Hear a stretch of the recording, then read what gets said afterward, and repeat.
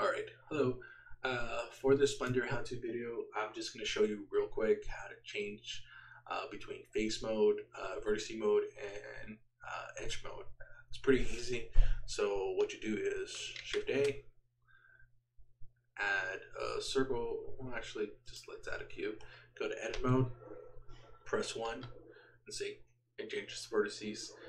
Press 2, it changes to edge mode, and press 3 changes to face mode. I thought it's really simple, and I know you don't really need a tutorial for this, but if you do, here it is. And it's the numbers on top of your QWE, not on your number keypad thing. So just remember that. And yeah, 1, 2, 3 vertices, edges, and faces. All right, best of luck, and sorry for the short video.